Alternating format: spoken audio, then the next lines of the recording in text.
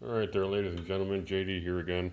So we got this little knife that we carburized. We can autofocus, there we go. Last time you saw it was a YouTube short that I created, and the surface was dotted with blisters. Actually, I think there's kind of still evidence of one right there that I didn't grind out, but you know, we're going to leave it just as an artifact. But I used my little 1" by 30" belt grinder and cleaned the bevels up. I heat treated this. We quenched it in hot peanut oil, and then I used my little 1 by 30 belt grinder to reestablish our grind and get it to a sharp edge here. I did not temper this yet, but that is hard. So, carburizing mild steel was a huge success. Even, well, it does dig in a little bit here on the tail. Obviously, I didn't quench the tail, but case in point, it's still the same bar of steel, and this end took a fantastic hardness. Couldn't be happier with that. By comparison, just so you don't accuse me of having a dull file, here's a piece of, it's one of those railroad track spring clips. These are 1065, which is a high carbon steel. I've analyzed these myself, and yeah, you can definitely hear the difference. These are tempered way back to be a spring, so they're not terribly hard and they take a lot of shock. Here's the punch that we did, little center punch. So this was a really fun piece. I forged this just real quick and dirty on a Saturday night out of rebar. I think it was 3/8 rebar, and I love forging hexagons. They're challenging.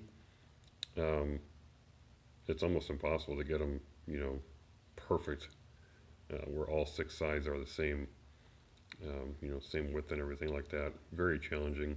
This one's not even, it's not perfect, but still, I love the shape of a hexagon. I like it better than a square, certainly better than a square, and better than an octagon. It's just a preference thing. It's nerdy, I know. But anyhow, a convenient part about having a forged hexagon is I recently acquired, as you guys saw, a machine lathe. And the machine lathe came with 2 3-jaw chucks. Well, you can't chuck up a square in a 3-jaw chuck because the degree of separation between each jaw is 120 degrees. Square is obviously 90 degrees. Well, so you can do multiples of 120. So that's actually magnetic. Our hexagon here is 60-degree sides, and so we can chuck this up perfectly fine in a 3-jaw chuck. And in doing so, I was able to machine this. So that's the first time in my life I ever forged a part and then machined it. And yeah, couldn't be happier. I set the compound slide to match the taper, and yeah, the results are just beautiful. It's obviously harder than Chinese arithmetic, right? That is a fantastic, fantastic punch. Again, none of these are tempered, so I'll do that off camera, but figured I'd show you the result of that pack carburization or blister steel. We've got ourselves a fantastic knife here, great edge retention. I guarantee you it'll still be super hard even after tempering it. Yeah, you can see there was a little artifact of delamination there because I did a whole bunch of forge welding here, and I wasn't very particular about cleaning all the scale off, so I knew there was going to be some contamination, but it was literally a quick and dirty project that I did on a couple nights at my friend's shop. So anyhow, thank you very much for watching. Really hope you enjoyed it. I hope you learned something from it, that you can forge a beautiful little knife like this from stinking mild steel. You don't have to go out and buy high carbon blade steel. People will say that it's a waste of gas to carburize something, but why don't you just put it in, oh yeah, I forgot to explain how I did this all. So I have a piece of 1" square steel tube, and this would fit in there at, you know, on the diagonal, and obviously the punch too. And I got a bunch of crushed up charcoal, and it's just pine charcoal. And basically what I did is I welded a bottom on this section of square tube. It was probably 6 or 7 inches long. I probably put about, an inch, inch and a half of charcoal in the bottom of it. Then I dropped in the knife and the punch, and then continued to fill it all the way up, kind of knocking the sides of the can so it all settled down into the voids, and then literally kind of packed carbon in there, charcoal rather, into the can. And then once it was good and full, I welded a lid onto the canister.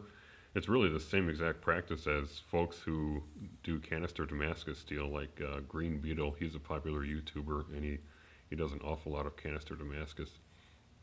Same concept, except the can is the same concept, but the major difference is obviously we have steel and charcoal instead of steel and steel powder. And so when it comes to opening the can, piece of cake, popped open the can and took these out, and I saw all the blisters that you guys saw on the YouTube short. So that's how we did it.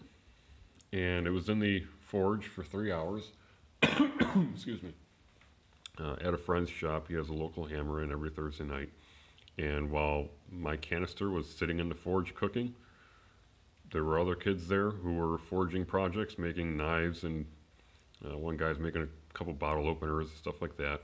So it really wasn't a waste of fuel. That fuel was going to get spent anyhow, and I forged a steak turner myself for the barbecue grill since it's that time of year. So totally not a waste of fuel. You just leave that in there for a while you're forging something else. It's totally practical to do. It's most sensible on a propane forge because you can get a good, uniform heat across the whole piece. Whereas if I did it on my coal forge, obviously I'd have a very localized spot. I wouldn't have a uniform heat across the whole thing, and it wouldn't be as convenient to, to have other forging work going on at the same time. So propane definitely has an advantage there. Of course, if you've got a heat treating kiln, that's even easier. You can fire that thing up. Yeah, that is kind of a waste of electricity, but you can turn the thing on and leave it while you're doing other activities in your shop. You get the idea. So thank you very much for watching. I really hope you guys enjoy this content. Most importantly, I hope you learned something, because that's what I've gained a lot of that from YouTube, and it's time to give back, right?